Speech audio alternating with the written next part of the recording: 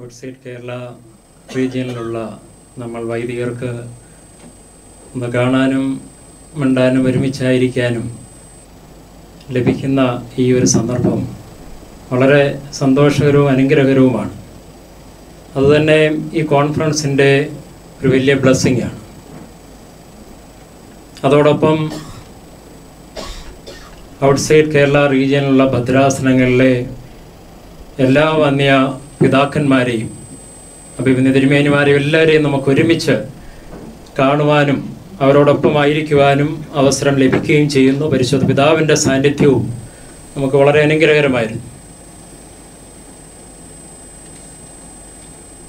അതിനിടയിലാണ് സെമിനാരി കാലത്തെയൊക്കെ ഓർമ്മിപ്പിക്കുന്ന വിധത്തിൽ എന്നെപ്പോലെയുള്ളവർ ഇവിടെ വീണ്ടും ക്ലാസ്സുമായിട്ട് നിൽക്കുന്നത്.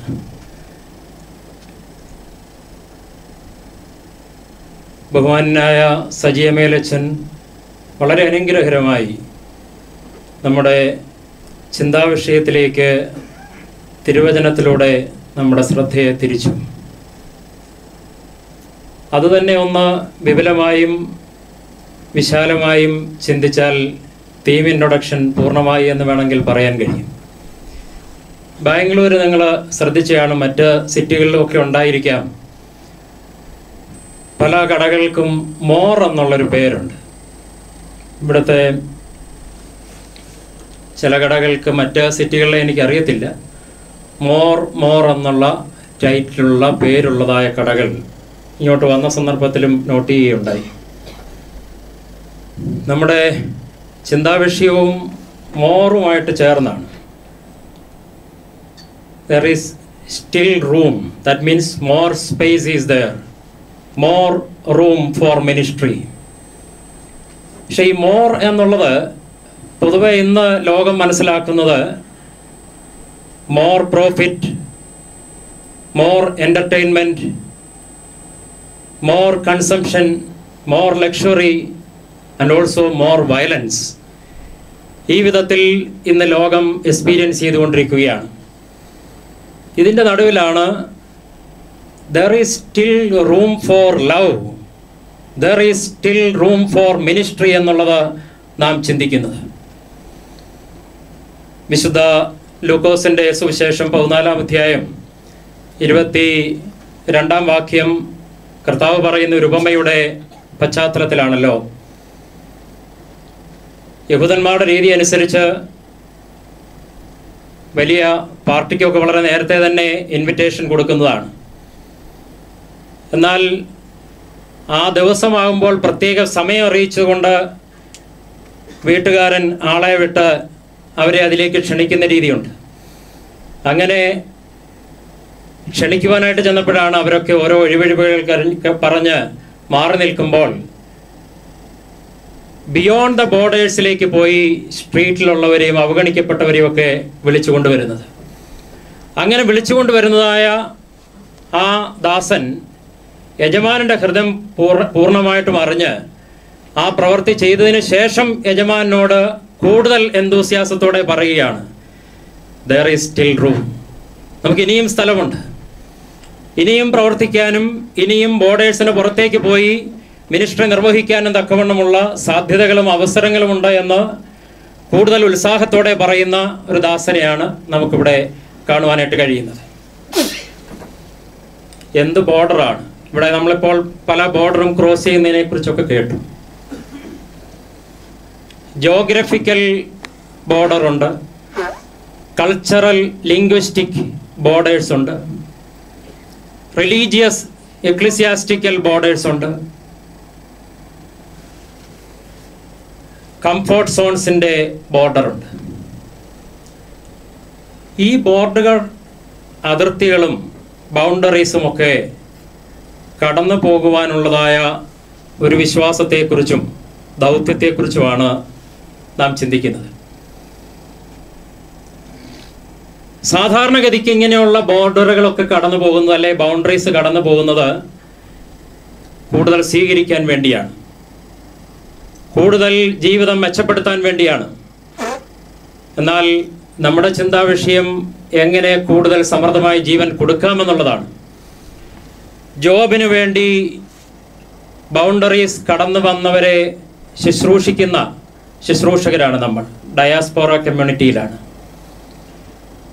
ജീവിതത്തിൻ്റെ വെൽഫെയർ തീർച്ചയായിട്ടും കുറച്ചുകൂടെ ബെറ്റർ ആക്കാൻ തക്കവണ്ണം ആഗ്രഹിച്ച് ദൈവാശ്രയത്തോടെ തങ്ങളുടെ സൗകര്യത്തിൻ്റെ കംഫോർട്ട് സോൺസ് ഒക്കെ വിട്ട് വന്നിട്ടുള്ളവർ, അത് നോർത്ത് ഇന്ത്യയിലേക്കും ഗൾഫിലേക്കും അമേരിക്കയിലേക്കും യൂറോപ്പിലേക്കും ഒക്കെ നമ്മുടെ ആളുകൾ 20-ാം നൂറ്റാണ്ടിൽ കൂടുതലായി ആ വിധത്തിൽ മൈഗ്രേറ്റ് ചെയ്ത് തുടങ്ങിയത് നമുക്കറിയാം.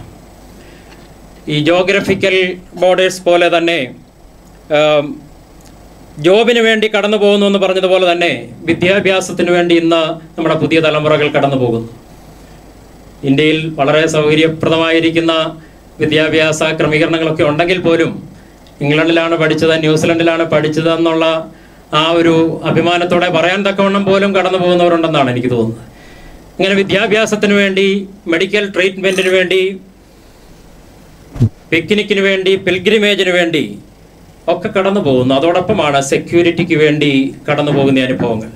ഇന്ന് സിറിയയിലുണ്ടായ ആ സംഭവവും കോൺഫ്ലിക്റ്റും സിവിൽ വാറും ഒക്കെ മൂലം എത്രയോ ആളുകളാണ് യൂറോപ്പിലേക്കും ലോകത്തിൻ്റെ പല ഭാഗങ്ങളിലേക്കും മൈഗ്രേറ്റ് ചെയ്തത്. ഇതുപോലെയുള്ള ചില മൈഗ്രേഷൻ പേർഷ്യയിൽ നിന്നൊക്കെ കേരളത്തിൽ വന്ന് നമ്മൾ ചരിത്രത്തിൽ പഠിക്കുന്നുണ്ട്. യൂറോപ്പിൽ വളരെയധികം കൺഫ്യൂഷൻ ഉണ്ടാക്കിയിരിക്കുന്നതായ സംഭവമാണല്ലോ അത്. സെക്യൂരിറ്റി തേടിയുള്ളതായ യാത്രകൾ, അതിർത്തികൾക്ക് അപ്പുറത്തേക്ക്. അതുപോലെ തന്നെ കൂടുതൽ ബിസിനസ്സിന് വേണ്ടി, പ്രോഫിറ്റിന് വേണ്ടി, ഇത് കോളനൈസേഷൻ്റെ കാലത്തുണ്ടായിരുന്നു. അതിൻ്റെ റീകോളനൈസേഷൻ ഗ്ലോബലൈസേഷനിലൂടെ നടന്നുകൊണ്ടിരിക്കുന്നു. ഇതര രാജ്യങ്ങളിലേക്ക് എംപയർ ബിൽഡിങ്ങിന് വേണ്ടി അതിർത്തികൾ കടന്നു പോകുന്ന അനുഭവങ്ങൾ, കൂടുതൽ അധികാരത്തിന് വേണ്ടി, പവറിന് വേണ്ടി കടന്നു പോകുന്നു. അത് എല്ലാ കാലഘട്ടങ്ങളിലും ഉള്ളതാണ്. അലക്സാണ്ടർ ദ ഗ്രേറ്റ് ഇന്ത്യ വരെ കടന്നു വന്നത് ആ വിധത്തിലായിരുന്നു. അപ്പം ഇന്ന് പണ്ട് എന്നത്തേക്കാളും അധികമായിട്ട് കമ്മ്യൂണിക്കേഷൻ പവറും യാത്രാ സൗകര്യങ്ങളും ടെക്നോളജിയും എല്ലാം ഉണ്ട്. എന്നാൽ ഇതൊന്നും ഇല്ലാതിരുന്ന കാലത്തും സഹസ്രാബ്ദങ്ങൾക്ക് മുമ്പ്, millennia back, there was communication and also migrations and travels for receiving and giving, for business, for acquiring more knowledge. ആദ്യ കാലഘട്ടങ്ങളിൽ പ്രധാനമായിട്ടും 3 സംസ്കാരങ്ങളായിരുന്നു ഉണ്ടായിരുന്നുള്ളത് നമ്മൾ ചരിത്രത്തിൽ പഠിക്കുന്നുണ്ട്. നൈൽ നദീതട സംസ്കാരം, നൈൽ വാലിയിലെ ആ സിവിലൈസേഷൻ, മെസപ്പൊട്ടോമിയയിലെ സിവിലൈസേഷൻ, ഇവിടെ ഇന്ത്യയിൽ സിന്ധു നദീതട സിവിലൈസേഷൻ. ഇവർ അന്നത്തെ കാലത്ത് ഇന്നത്തെ ടെക്നോളജിയും സൗകര്യങ്ങളും ഇല്ലാഞ്ഞ കാലത്തും ബോർഡർ കടന്ന് അങ്ങോട്ടും ഇങ്ങോട്ടും കൊടുക്കൽ വാങ്ങലുകൾ ശക്തമായിട്ടുണ്ടായിരുന്നു എന്നുള്ളത് ചരിത്രം വ്യക്തമാക്കുന്നുണ്ട്. എന്നാൽ ഇന്ന് അതിലധികമായി നമുക്കിങ്ങനെയുള്ള സൗകര്യങ്ങൾ വന്നതോടുകൂടി ലോകം ഒരു ചെറിയ വില്ലേജായിട്ട് ഷ്രിങ്ക് ചെയ്ത് കഴിഞ്ഞപ്പോൾ ശരിക്കും നമ്മളിന്ന് ജീവിക്കുന്ന ഒരു ബോർഡർലെസ് വേൾഡിലാണ് എന്ന് വേണമെങ്കിൽ പറയാൻ പറ്റും. എത്തിക്കൽ സെൻസിൽ പോലും ബോർഡറുകൾ നഷ്ടപ്പെടുകയാണ്. നാഷണൽ ബോർഡറിന് പോലും വലിയ റെലവൻസ് ഇല്ലാതെ വരികയാണ്.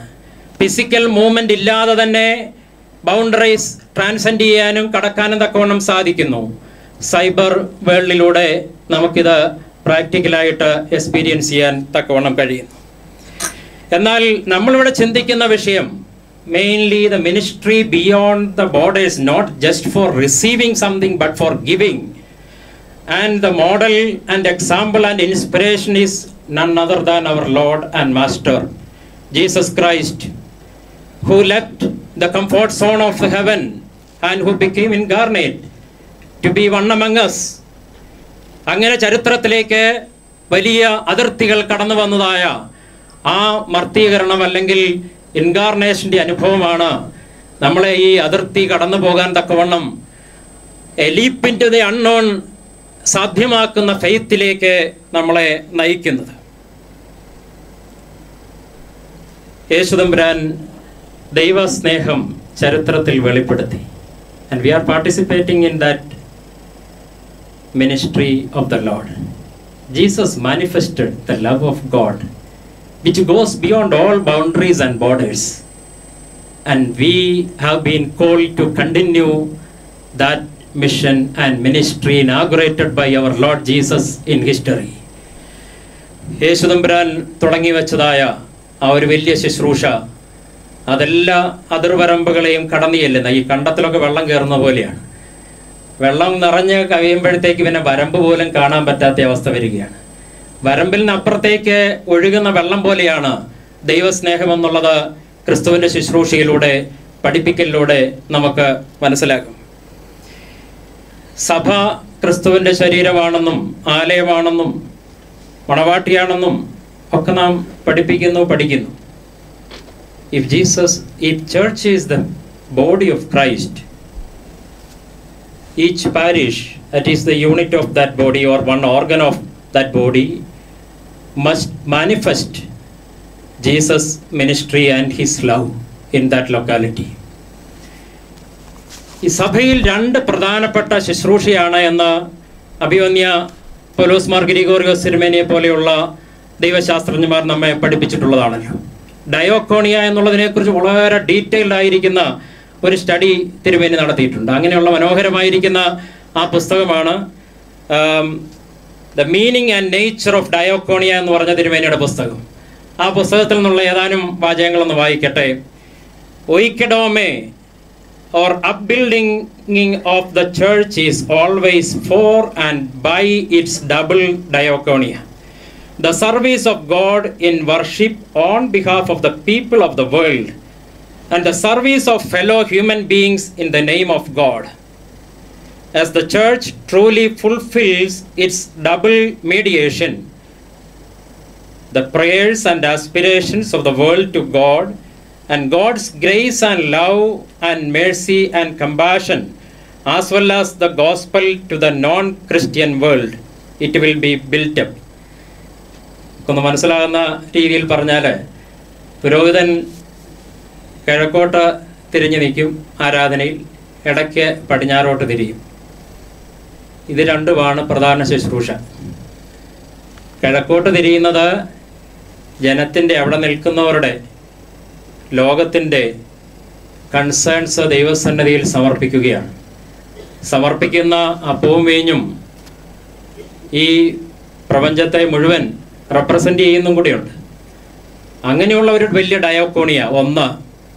രണ്ടാമത്, പടിഞ്ഞാറോട്ട് തിരിഞ്ഞു നിൽക്കുമ്പോൾ ദൈവസന്നിധിയിൽ നിന്നുള്ളതായ ബ്ലെസ്സിങ്ങും മഹത്വവും എല്ലാം സ്വീകരിച്ച് ജനത്തിന് നൽകുന്നു. ഇതുപോലെ ഈ പ്രീസ്റ്റ് പോലെയാണ് ഈ രണ്ട് ശുശ്രൂഷകൾ സഭയ്ക്ക് നിർവഹിക്കാനുള്ളത് എന്ന് തിരുമേനി പലപ്പോഴും പറഞ്ഞിട്ടുള്ളത് നേരിട്ട് തിരുമേനിയുടെ ക്ലാസ്സിലൊക്കെ ഇരുന്നിട്ടുള്ളവർ കേട്ടിട്ടുള്ളതായിരിക്കും. സഭ ഈ ലോകത്തിലൊരു വൈദികനാണ്, പ്രീസ്റ്റാണ്. സഭ കിഴക്കോട്ട് തിരിഞ്ഞ് നിൽക്കണം, നിന്നുകൊണ്ടേയിരിക്കണം. പക്ഷേ കിഴക്കോട്ട് തിരിഞ്ഞു നിന്നാൽ മാത്രം പോരാ, പടിഞ്ഞാട്ടും തിരിയണം. Go beyond the borders to communicate and convey the blessings which you receive from God to the world. ഈ ലോകത്തിലേക്ക് ദൈവത്തിൽ നിന്ന് സ്വീകരിക്കുന്നതായ കൃപകളെയും നന്മകളെയും കമ്മ്യൂണിക്കേറ്റ് ചെയ്യാൻ തക്കവണ്ണം ഉള്ള ചുമതലയെക്കുറിച്ച് ഇവിടെ ഓർപ്പിക്കുകയാണ്. ഇസ്രയേലിൻ്റെ വെളിയിലും നിയോഗത്തിലും നമുക്ക് കാണാൻ കഴിയും, ലോകത്തിന് ബ്ലെസ്സിങ് കൊടുക്കാൻ തക്കവണ്ണം നിയോഗിക്കപ്പെട്ട സമൂഹമായിരുന്നു. പക്ഷേ കുറേ കഴിഞ്ഞപ്പോൾ അവർ അതിൻ്റെ പ്രിവിലേജിനെക്കുറിച്ച് മാത്രം ചിന്തിച്ചു, വലിയ ദൗത്യത്തെക്കുറിച്ച് മറന്നുപോയി. അവർ വലിയ ബൗണ്ടറി കെട്ടി, അതിനകത്ത് മാത്രം they were trying to domesticate God, to keep God and divine blessings only within the boundary of their religion, and they failed to recognize the fact that they were called as the vicar of this world, to give blessings to this world. ആ ഒരു സ്ഥാനത്ത് സഭയെ ആക്കിയിരിക്കുകയാണ്. വീണ്ടും originally ദൈവം നമ്പുരാൻ ഉദ്ദേശിച്ചിരുന്നതായ ആ ശുശ്രൂഷ continue ചെയ്യാൻ. പക്ഷേ നമ്മളും അതൊക്കെ ഇടയ്ക്ക് മറന്നു പോകുന്നു എന്നുള്ളത് നമ്മോട് ചോദിക്കേണ്ടതായ ഒരു പ്രധാനപ്പെട്ട വിഷയമാണ്. Ministry beyond the borders. ഒരു പ്രോഫറ്റിക് മിനിസ്ട്രി ഇല്ലേ നമുക്ക്? ഈ ലോകത്തിൽ ഒരു മനസ്സാക്ഷിയായിട്ട് സെർവ് ചെയ്യുന്ന സഭ, ഇവിടെ വളരെയധികം നാം ഇന്നിപ്പോൾ കേട്ടതുപോലെ പീഡിപ്പിക്കപ്പെടുന്ന, പേഴ്സിക്യൂട്ട് ചെയ്യപ്പെടുന്ന മനുഷ്യർക്ക് കുറച്ചും കൂടി ഒരു ഡിഗ്നിഫൈഡ് ആയിരിക്കുന്ന ഒരു ലൈഫ് ഉണ്ടാകാൻ തക്കവണ്ണം ഒന്ന് ശബ്ദിക്കുകയോ പ്രവർത്തിക്കുകയോ ചെയ്യാനുള്ള ചുമതല. ഗുജറാത്തിലെ യുന എന്ന് പറഞ്ഞ സ്ഥലത്ത് ദളിത്സ് വളരെയധികം പീഡിപ്പിക്കപ്പെട്ട സംഭവത്തെ തുടർന്ന് അതുപോലെ രോഹിത് വിമലയുടെയും കന്യകയുടെയും ഒക്കെ സംഭവത്തോട് ബന്ധപ്പെട്ട് ഇന്ത്യയിൽ മുഴുവൻ ഡെവലപ്പ് ചെയ്തിരിക്കുന്നതായ ആ ഒരു ദളിത് എംപവർമെൻറ്റിൻ്റെയോ അവേക്കനിങ്ങിൻ്റെയോ ശബ്ദം നമുക്ക് മറക്കാനായിട്ട് പറ്റും. അങ്ങനെയുള്ളവർക്കൊരു ഡിഗ്നിഫൈഡ് ആയിരിക്കുന്ന ഒരു ജീവിതം ഉണ്ടാകാൻ തക്കവണ്ണം മറ്റ് പല ഗ്രൂപ്പുകളും സമൂഹങ്ങളും ശബ്ദിക്കുമ്പോൾ അതൊക്കെ പൊളിറ്റീഷ്യൻസിൻ്റെ മാത്രം കാര്യമാണ്, ഞങ്ങളത് സിനഡ് കൂടിയാലോ ഡയോസിഷൻ കൗൺസിൽ കൂടിയാലോ ഒന്നും ഇതൊരു വിഷയമേ അല്ല എന്ന് പറഞ്ഞാൽ തള്ളിക്കളയാൻ പറ്റുമോ? അതുപോലെ തന്നെ ഈ പശുവിൻ്റെ സംരക്ഷണത്തിൻ്റെ പേരിൽ മനുഷ്യരെ പീഡിപ്പിക്കുകയും ഓടിച്ചിട്ട് തല്ലുകയും കൊല്ലുകയും അഖ്ലാഖ് തുടങ്ങിയ ആളുകളുടെ പീഡനങ്ങളും അനുഭവങ്ങളൊക്കെ നമുക്കറിയാം. ഇതുപോലെയുള്ള സംഭവങ്ങളൊക്കെ നടക്കുമെങ്കിലും എന്തെങ്കിലും ശബ്ദിച്ചു പോയെങ്കിൽ നമ്മുടെ അസ്തിത്വം തന്നെ അപകടത്തിലാകുമെന്നുള്ള പേടി കൊണ്ട് മിണ്ടാതിരിക്കുകയാണ്. നമ്മളൊന്നും മിണ്ടിയത് കൊണ്ട് ഇവിടെ വലിയ മാറ്റം വരുമെന്നല്ല. എങ്കിലും ഇങ്ങനെയുള്ള സംഭവങ്ങളൊക്കെ കണ്ടിട്ടും വഴികരിയെ പീഡിപ്പിക്കപ്പെട്ട് കിടന്ന മനുഷ്യനെ കണ്ടിട്ട് നിസ്സംഗതയോടെ ഇൻഡിഫറൻ്റ് കടന്നുപോയ ആ ഗുഡ് സമരിറ്റൻ സ്റ്റോറിയിലെ പുരോഹിതനെ പോലെ സഭയായി പോകുന്നുണ്ടോ എന്നുള്ളത് ശാന്തമായിട്ട് ചോദിക്കേണ്ടതാണ്. കമ്മ്യൂണലിസം വർദ്ധിച്ചു വരുന്ന ഒരു കാലഘട്ടം. അതുപോലെ തന്നെ ഫാർമേഴ്സ് സൂയിസൈഡിൻ്റെ ഇഷ്യൂ മഹാരാഷ്ട്രയിൽ മാത്രം 2015 നമ്പർ ഒഫീഷ്യൽ കണക്കനുസരിച്ച് രാജ്യസഭയിൽ പ്രസൻറ്റ് ചെയ്ത കണക്കനുസരിച്ച് 3228 ഫാർമേഴ്സ് സൂയിസൈഡ് ചെയ്തു. മഹാരാഷ്ട്രയിലെ മാത്രം കണക്കാണ് 2015. 2014 ഏകദേശം അതിനടുത്ത് ആളുകൾ സൂയിസൈഡ് ചെയ്യുകയുണ്ടായി. ഇപ്പോഴും നൂറുകണക്കിന് ആളുകൾ തുടർന്നുകൊണ്ടിരിക്കുന്നു ഇന്ത്യയുടെ പല ഭാഗങ്ങളിൽ. അവരുടെ പിള്ളേരുടെ കാര്യം, അവരുടെ ഫാമിലീസിൻ്റെ കാര്യം, ദൈവം തമ്പുരാൻ അവരെക്കുറിച്ച് വേദനിക്കുന്നില്ലേ? ആ വേദനയിൽ സഭയായിട്ട് എങ്ങനെ പങ്കുചേരാൻ കഴിയും? സ്ത്രീകൾ വളരെയധികം വിധവകളായി മാറിക്കൊണ്ടിരിക്കുന്നു. സ്ത്രീ സമാജത്തിൻ്റെ പേരിൽ പല പ്രവർത്തനങ്ങൾ നടക്കുമ്പോൾ അങ്ങനെയുള്ളവരെ ഒന്ന് ഓർത്ത് എന്ത് നമുക്ക് പ്രവർത്തിക്കാനായിട്ട് സാധിക്കും? How can we go beyond the comfort zones of our ministries? Otherwise, how can we challenge our parishes and communities to think about or to be sensitive to the pain and needs of such people? പ്രത്യുപകാരം ഒന്നും കിട്ടുകയില്ല, തിരിച്ചൊന്നുമില്ല. അങ്ങനെ ഒന്നും ഇല്ലാത്ത ആളുകളെ ഓർത്ത് വലിയ ശുശ്രൂഷ നടത്താനും വിരുന്ന് കഴിക്കാനും യേശുതമ്പുരാൻ ഈ അധ്യായത്തിൽ തന്നെ പറയുന്നുണ്ട്. വിശുദ്ധ ലൂക്കോസിന്റെ സുവിശേഷം 14 അധ്യായം 13-14 വാക്യങ്ങൾ. നിങ്ങൾ വിരുന്ന് കഴിക്കുമ്പോൾ അവഗണിക്കപ്പെട്ടവർക്ക്, ദരിദ്രരായവർക്ക്, രോഗികൾക്ക്, പേഴ്സൺസ് വിത്ത് ഡിസബിലിറ്റീസ് അത് നൽകണമെന്ന് പറഞ്ഞത് വഴി ഒരു വലിയ മിനിസ്ട്രി ആ വിധത്തിലുണ്ട് എന്നുള്ളത് ഓർമ്മിപ്പിക്കുന്നുണ്ട്. ഇറോം ശർമിള 16 വർഷക്കാലം ഒരു സോഷ്യൽ ജസ്റ്റിസിന് വേണ്ടി ഒന്നും കഴിക്കാതെ സത്യാഗ്രഹം കിടന്ന പോലെ കഴിഞ്ഞിപ്പം അതിൽ നിന്നൊന്ന് മാറി പുറത്തേക്ക് വന്ന പൊളിറ്റിക്സിൽ ഏർപ്പെട്ട് മുമ്പോട്ട് പോകാൻ തക്കവണ്ണം ആഗ്രഹിക്കുകയാണ്. ഒരു വ്യക്തി ഒരു സമൂഹത്തെയോ ഒരു സ്റ്റേറ്റിനെയോ ഒക്കെ അല്ല ഒരു രാജ്യത്തെ തന്നെ ചലഞ്ച് ചെയ്യുന്ന വിധത്തിലുള്ള ഒരു കരുത്ത്, അതുപോലെയുള്ള ഒരു ആത്മീയ തൻ്റെ ഇടം ഗാന്ധിജിയുടെ ഒക്കെ കാലത്ത് ഒരു രാഷ്ട്രത്തെയോ ഒരു രാജ്യത്തെയോ ഒക്കെ ചലഞ്ച് ചെയ്യാൻ തക്കവണ്ണം ഉപയോഗിക്കപ്പെട്ടു. നമ്മൾ നിരന്തരം ആരാധിക്കുന്ന ഒരു സമൂഹത്തിൻ്റെ ആത്മീയ കരുത്തിനെ കുറിച്ചൊക്കെ നമ്മളൊന്ന് ആത്മശോധന നടത്തേണ്ടതാണ്. അതുപോലെ തന്നെ ഈ ഗോയിങ് ബിയോണ്ട് ദ ബൗണ്ടറീസ് എന്ന് പറയുമ്പോൾ ഇവാഞ്ചലൈസേഷനെ കുറിച്ച് കുറച്ചുകൂടെ ഗൗരവമായിട്ട് ചിന്തിക്കാൻ ഓർത്തഡോക്സ് സഭയ്ക്ക് ഒരു ചുമതലയില്ലേ? അത് മറ്റ് സഭകളുടെ ഒരു മൊണോപ്പൊളിയാണോ? മറ്റ് സഭകൾ നടത്തുന്നത് പോലെ അല്ലാതെ ഒരു ഓർത്തഡോക്സ് സ്റ്റൈലിൽ നമുക്ക് അങ്ങനെയുള്ളൊരു ചുമതലയില്ല. യേശു ക്രിസ്തുവിനെ ഒന്ന് പരിചയപ്പെടുത്താൻ തക്കവണ്ണം പരിശുദ്ധനായ പൗലോസ്ലിയ തനിക്ക് ലഭ്യമായ വലിയ വെളിവായി വന്ന ഒരു മർമ്മമായോ ഒരു മിസ്റ്ററി ആയിട്ടോ ഒക്കെ പറയുന്ന പ്രധാനപ്പെട്ട ഒരു കാര്യമാണ് ഈ ജെൻറ്റൈൽസിനും ഇതിനുള്ള ഒരു അവകാശമുണ്ട്. അല്ലെങ്കിൽ യേശുക്രിസ്തുവിൽ വെളിപ്പെട്ട സുവിശേഷത്തിൻ്റെ ഓഹരിക്കാരാകാൻ തക്കവണ്ണം ജ്യൂസിന് മാത്രമല്ല ജെൻറ്റൈൽസിനും അവകാശമുണ്ട്. ഇതിനെക്കുറിച്ച് പലയിടങ്ങളിൽ പറയുന്നെങ്കിൽ ഒരു വാക്യം നമുക്ക് നോക്കാം. എഫേസ്യ ലേഖനം 3 അധ്യായം 6 വാക്യം. സുവിശേഷം മുഖേന ദൈവത്തിൻ്റെ അനുഗ്രഹങ്ങളിൽ വിജാതിയർക്ക് യഹൂദന്മാരോടൊപ്പം പങ്കുണ്ട് എന്നതാണ് ആ രഹസ്യം. ദൈവം യേശുക്രിസ്തു മുഖേന ചെയ്തിട്ടുള്ള വാഗ്ദാനത്തിൽ അവർക്ക് ഓഹരിയുണ്ട്. ഇതിന്ന് വായിക്കുമ്പോൾ എളുപ്പമാണ്, പക്ഷെ അന്നത്തെ കാലത്ത് അങ്ങനെ ഒന്ന് പറയുകയും ചിന്തിക്കുകയും ചെയ്യണമെങ്കിൽ എന്ത് വലിയൊരു റെവല്യൂഷണറി സ്റ്റെപ്പായിരുന്നു. തീർച്ചയായിട്ടും ദൈവത്തിൻ്റെ ഒരു ആത്മാവിൻ്റെ പ്രവർത്തനത്തിൽ മാത്രം സാധ്യമായ കാര്യമാണ്. അവരുടെ ബൗണ്ടറി മുഴുവൻ യഹൂദ മതത്തിൻ്റെ ചുറ്റും കെട്ടിപ്പൊക്കിയിരുന്നതാണ്.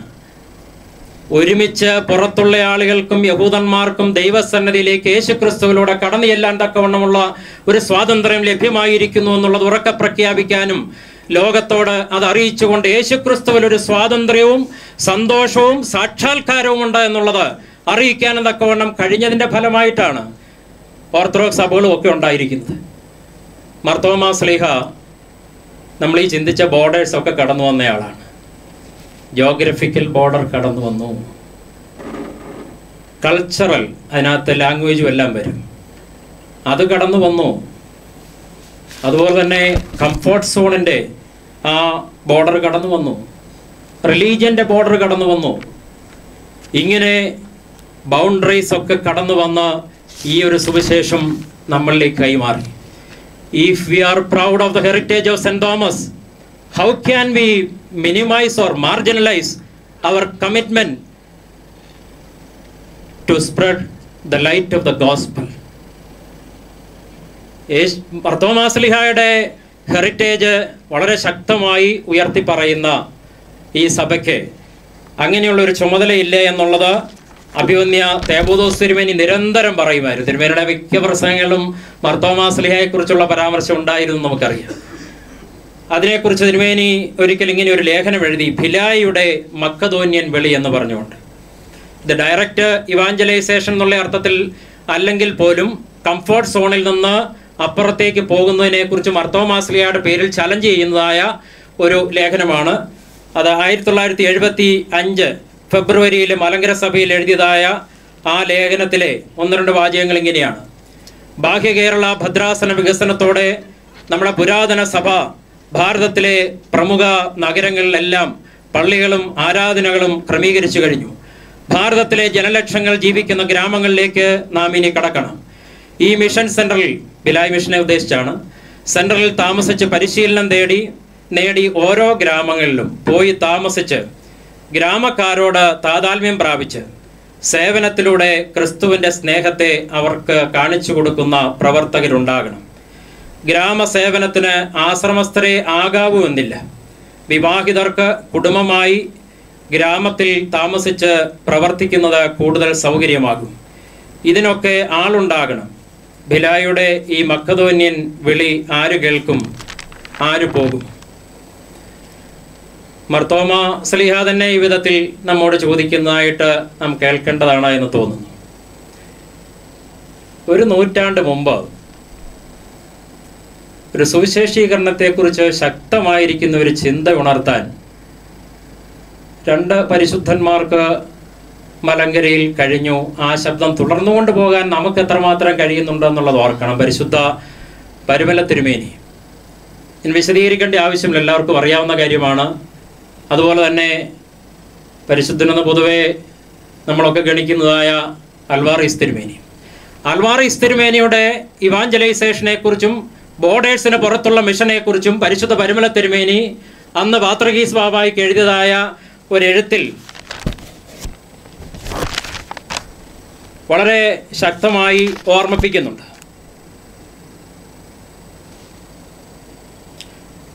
ഏതാനും വാചകങ്ങൾ. 1899 ഏപ്രിൽ 7 പരിശുദ്ധ പരിമല തിരുമേനി അബ്ദുൾ മഷിയ പാത്രിയർക്കീസിന് എഴുതിയ കത്തിൽ നിന്ന്: Abun Julius Alvares is now in Colombo. He is still continuing his gospel preaching. ഒരു പരിശുദ്ധൻ മറ്റൊരു പരിശുദ്ധൻ്റെ ഇവാഞ്ചലൈസേഷൻ വർക്കിനെ റെക്കഗ്നൈസ് ചെയ്തും ഓണർ ചെയ്തും എഴുതുകയാണ്. He is still continuing his gospel preaching. He is sometime working at Colombo, sometime at Mannar, sometime at Panaji in Goa. Similarly, he is going to many places in India, beyond the borders, and outside India, and also sending his priests. Parumala തിരുമേനിക്ക് ഉള്ളിൽ ഇതിനെക്കുറിച്ചുള്ളതായ ഒരു താല്പര്യമില്ലായിരുന്നെങ്കിൽ ഒരിക്കലും ഈ വിധത്തിലൊരു എഴുത്ത് എഴുതാനായിട്ടിടയാകുകയില്ലായിരുന്നു. എന്നാൽ ആ പിതാക്കന്മാർക്കുണ്ടായിരുന്ന ആ ഒരു ദർശനം നമുക്ക് കാലക്രമത്തിൽ മന്ദീഭവിച്ചു പോയോ എന്നുള്ളത് വേദനയോടും അനുതാപത്തോടും ചിന്തിക്കേണ്ട ഒരു വിഷയമാണ്. ബ്രഹ്മവാർ കമ്മ്യൂണിറ്റിയെക്കുറിച്ചൊക്കെ ചിന്തിക്കുന്ന സന്ദർഭത്തിൽ സഭയായിട്ട് ഇനിയും വളരെയധികം അനുദപിക്കേണ്ടിയിരിക്കുന്നു എന്ന് തോന്നുന്നു. റഷ്യൻ ഓർത്തഡോക്സ് സഭ ആധുനിക കാലത്ത് വളരെയധികം ഇവാഞ്ചലൈസേഷൻ കാര്യങ്ങൾ ശ്രദ്ധ പതിപ്പിച്ചു, ഗോയിങ് ബിയോണ്ട് ദ ബോർഡേഴ്സ്. 18-ാം നൂറ്റാണ്ടിൻ്റെ ഒടുവിൽ അലാസ്കയിലേക്ക് ഒരു മൊണാസ്റ്റിക് ഗ്രൂപ്പ് പോവുകയും പ്രവർത്തിക്കുകയും ചെയ്തതിൻ്റെ ഫലമായിട്ടാണല്ലോ അമേരിക്കയിൽ സഭ ആരംഭിക്കുന്നത്. അതിലെ 1-2 പേരെ പിന്നീട് റഷ്യൻ ഓർത്തഡോക്സ് സഭ സെയിൻസ് ആയിട്ട് ഡിക്ലെയർ ചെയ്യുകയും ചെയ്തു. Saint innocent and saint Hermann. ഇന്ന് അമേരിക്കയിൽ അവരുടെയൊക്കെ ആ തുടർച്ചയായിട്ട് രൂപപ്പെട്ടു വന്നതായ ഓർത്തഡോക്സ് ചർച്ച് ഓഫ് അമേരിക്ക അവിടുത്തുകാരിലേക്ക് ഈ ക്രിസ്തുവിനെ നൽകുന്ന പ്രവർത്തനങ്ങളിൽ വളരെ ശക്തമായിട്ട് മുന്നോട്ട് പോയിരിക്കുകയാണ്. ഒരു വലിയ ഡിപ്പാർട്ട്മെൻറ്റ് അതിശക്തമായിട്ട് അവിടെ പ്രവർത്തിക്കുന്നുണ്ട്. ബിയോന്യ പത്രോസ് മാർ ഒസ്താത്യോസ് തിരുമേനിയിലൂടെയൊക്കെ സഭ 20-ാം നൂറ്റാണ്ടിലും ഇതിൻ്റെ ആവശ്യകതയെക്കുറിച്ച് നമ്മളെ ഓർമ്മിപ്പിച്ചു. ഇന്ന് നമ്മുടെ ആളുകളുമൊക്കെ പലയിടങ്ങളിൽ നിന്നും നാട്ടിലേക്ക് തിരിച്ചു പോവുകയാണ്. 100-500 വീട്ടുകാരുണ്ടായിരുന്ന പള്ളികളിൽ 180 വീട്ടുകാരായി. There is still room, there is still enough space. ഇതെന്നാലും ഒന്ന് തുറന്നിടാനും എങ്ങനെ ഓർത്തഡോക്സ് സ്റ്റൈലിൽ ഈ ഒരു കാര്യം നിർവഹിക്കാൻ പറ്റുമെന്നുള്ളതും നമുക്കൊന്ന് ഉറക്കെ ചിന്തിക്കേണ്ടതല്ലേ എന്നുള്ളത് ശാന്തമായിട്ട് ഓർക്കേണ്ടതാണ്. ഇതുപോലെ ചാരിറ്റബിൾ തലത്തിലും എക്യൂമെനിക്കൽ തലത്തിലും കമ്മ്യൂണലിസത്തിൻ്റെ കാലത്ത് ഒരു പീസ് റെസ്റ്റോർ ചെയ്യാൻ തക്കവണ്ണമുള്ള ശ്രമത്തിലുമൊക്കെ നമുക്ക് വളരെയധികം പ്രവർത്തനങ്ങൾക്കുള്ളതായ സാധ്യതയുണ്ട്. American Republican presidential candidate Trump അവിടെ ആ സമൂഹത്തിൽ മതിലുകൾ പണിയുകയാണ്. ലിറ്ററലി മെക്സിക്കൻ ബോർഡറിൽ ഒരു ശക്തമായിട്ട് മതിൽ പണിയാൻ തക്കവണ്ണം അദ്ദേഹം പ്രസംഗങ്ങളിലൊക്കെ പറയുന്നുമുണ്ട്. അതല്ലാതെ തന്നെ ഓൾറെഡി കമ്മ്യൂണിറ്റിയിൽ റിലീജിയൻ്റെ പേരിലും മറ്റ് പല രീതിയിലും വലിയ വിഭജനങ്ങൾക്ക് വിത്ത് പാകിക്കഴിഞ്ഞിരിക്കുകയാണ്. ഇതിനെക്കുറിച്ച് ആരോ പോപ്പ് ഫ്രാൻസിസിനോട് പറഞ്ഞ സന്ദർഭത്തിൽ വളരെ സ്പോണ്ടേനിയസ് ആയിട്ട് അദ്ദേഹം മറുപടി കൊടുത്തത്, മതിൽ പണിയുന്നവനല്ല, പാലം പണിയുന്നവനാണ് യഥാർത്ഥ ക്രിസ്ത്യാനി എന്നാണ്. Bridge making is our ministry. അതിരുകൾക്കപ്പുറത്തേക്ക് കിടക്കുന്നവരെ പോലും ബന്ധിപ്പിക്കുന്ന, ഭിന്നതയിലും വിഭാഗീയതയിലും കഴിയുന്നവർക്ക് സമാധാനം ഉണ്ടാക്കുന്ന ഒരു സമാധാനത്തിൻ്റെ സുവിശേഷം അത് പ്രധാനപ്പെട്ടതാണ്. ഇതിനുള്ള വളരെ പ്രധാനപ്പെട്ട ഒരു പ്രചോദനമാണ് വിശ്വാസത്തിൻ്റെ ആഴങ്ങളിലേക്ക് വരിക എന്നുള്ളത്. എന്താ ഫെയ്ത്ത് മന്ദീഭവിക്കുന്നത് കൊണ്ടാണോ ഇങ്ങനെ ഒരു റിസ്ക് എടുക്കാൻ തക്കവണ്ണം ചിലപ്പോൾ നമുക്ക് കഴിയാതെ പോകുന്നു എന്നുള്ളതൊന്ന് ഓർക്കുന്നത് നല്ലതാണ്. കാരണം കുരിശ് വഹിക്കണമെങ്കിൽ, കുരിശ് കാണുമ്പോൾ അത് സന്തോഷമായി സ്വീകരിക്കണമെങ്കിൽ ആഴമായിരിക്കുന്ന ഒരു വിശ്വാസം തീർച്ചയായിട്ടും നമുക്ക് ആവശ്യമായിട്ടുണ്ട്. അതല്ലെങ്കിൽ ഈ ലോകത്തിൻ്റെ ജ്ഞാനം പോലെ കുരിശ് വിട്ട് കംഫർട്ട് സോണിലേക്ക് മാറിപ്പോകുന്ന ഒരു രീതിയാണ്. എന്നാൽ അതിനെ ശക്തീകരിക്കാനായിട്ട് അതിൽ ബലഹീനമായിരുന്ന ആളുകളെ ദർശനം കൊണ്ട് ദൈവാത്മാവ് പലപ്പോഴും നയിക്കുന്നുണ്ട്. ഇപ്പം പരിശുദ്ധനായ പത്രോസ്ലീഹ സാധാരണഗതിക്ക് കൊർണലിയസിൻ്റെ വീട്ടിലേക്ക് വിളിച്ചാൽ ഒരിക്കലും പോകരുതാത്ത, എന്നാൽ പോകാൻ തക്കവണ്ണം ദൈവം തമ്പുരാൻ ഒരു വലിയ പശ്ചാത്തലം ഒരുക്കി ഒരു ദർശനത്തിലൂടെ. അപ്പോസ്തല പ്രവൃത്തികൾ 11-ാം അധ്യായത്തിൽ വിവരിക്കുന്ന ആ സംഭവം നമുക്കറിയാം. ആ തുപ്പട്ടി ദർശനത്തിലൂടെ, പക്ഷേ ഞാൻ മലിനമായതൊന്നും കഴിക്കുകയില്ലെന്നൊക്കെ പറഞ്ഞ് റെസിസ്റ്റ് ചെയ്യാൻ ശ്രമിക്കുന്നുണ്ട്. പക്ഷെ വീണ്ടും അത് കഴിക്കാൻ തക്കവണ്ണം ആഹ്വാനം നൽകി. അതിൻ്റെ പിന്നാലെയാണ് കൊർണലിയോസിൻ്റെ വീട്ടിൽ നിന്നുള്ളതായ ആളുകൾ അവിടെ വന്ന് അദ്ദേഹത്തെ ഇൻവൈറ്റ് ചെയ്യുന്നതും അദ്ദേഹം പോകുന്നതും അവിടെ ഉണ്ടായ അനുഭവത്തിന് സാക്ഷിയാകുന്നതും പിന്നീട് ഇതിനെ എതിരിടുന്ന ആളുകളോട് സഭയുടെ ഇതൊരു പ്രധാനപ്പെട്ട ശുശ്രൂഷയാണെന്ന് പറയാൻ തക്കവണ്ണം ഇടയായി തീർന്നതുമൊക്കെ. പരിശുദ്ധാത്മാവിൻ്റെ ശക്തീകരണം ബോർഡേഴ്സിനപ്പുറത്തേക്ക് പോകാനുള്ള ബലമാണ്. അതുകൊണ്ടാണല്ലോ ഏറ്റവും അവസാനം യേശുതമ്പുരാൻ പറഞ്ഞ ആ ഒരു താല്പര്യവും പ്രസ്താവനയും ശരിയാവണ്ണം ഉൾക്കൊണ്ട് മാർത്തോമാസ്ലീഹ ഏറ്റവും അധികം ബോർഡർ കടന്ന് ഇങ്ങോട്ട് വരാനായിട്ട് ഇടയായെന്ന് തോന്നുന്നു. കാരണം ഏറ്റവും അവസാനം യേശു പറഞ്ഞത്, പരിശുദ്ധാത്മാവിൽ ശക്തി പ്രാപിച്ച് നിങ്ങൾ യെരുശലേമിലും യഹൂദിയയിലും ശമര്യയിലും ലോകത്തിൻ്റെ അറ്റത്തോളം എൻ്റെ സാക്ഷികൾ. ബോർഡറിൽ നിന്ന് കടന്ന് അപ്പുറത്തേക്ക് പോകുന്നതിനെക്കുറിച്ച് പറയുന്നു. മറ്റൊന്ന് an exposure to the suffering.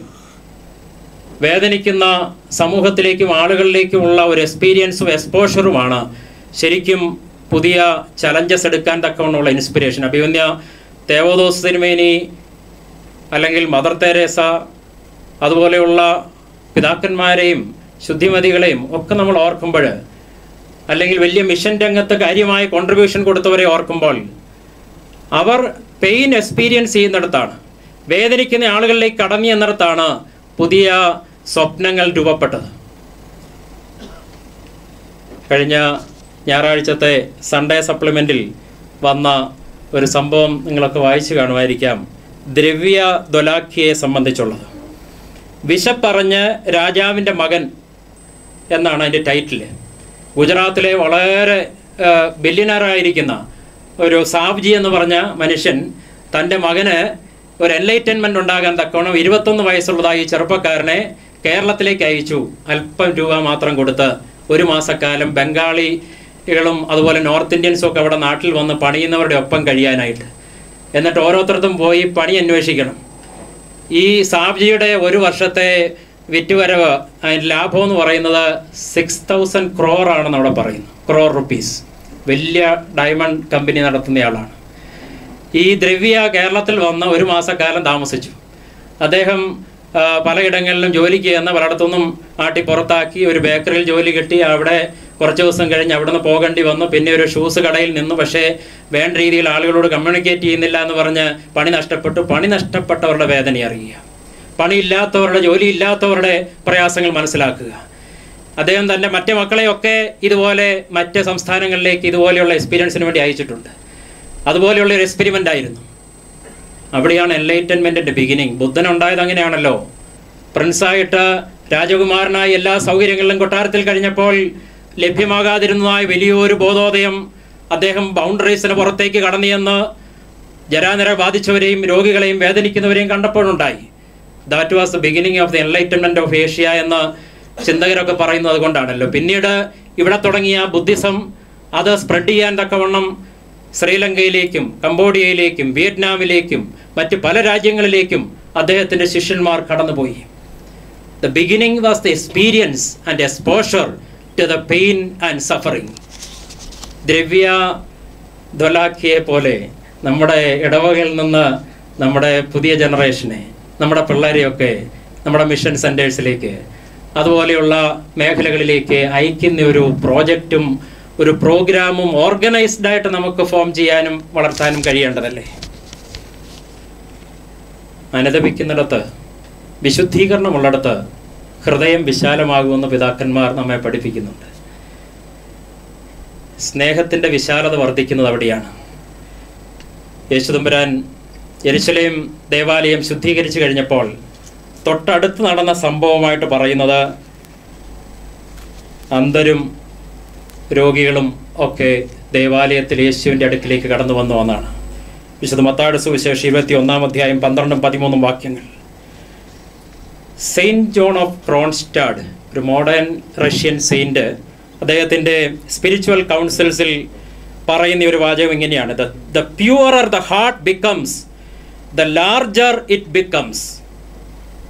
Consequently, it is able to find room for more and more love, more and more loved ones. The more sinful it is, the more it contracts. അനുദപിക്കുന്ന, വിശുദ്ധീകരിക്കപ്പെടുന്ന ഹൃദയം അത് എല്ലാതെ ചെയ്യപ്പെടുമെന്നും കൂടുതൽ സ്നേഹത്തോടെ ആളുകളെ ഉൾക്കൊള്ളാൻ തക്കവണ്ണം വിസ്തൃതമാകുമെന്നും പരിശുദ്ധൻ നമ്മെ ഓർപ്പിക്കുന്നു. അതല്ലാത്തത് ഷ്രിങ്ക് ചെയ്തുകൊണ്ടിരിക്കുന്നു.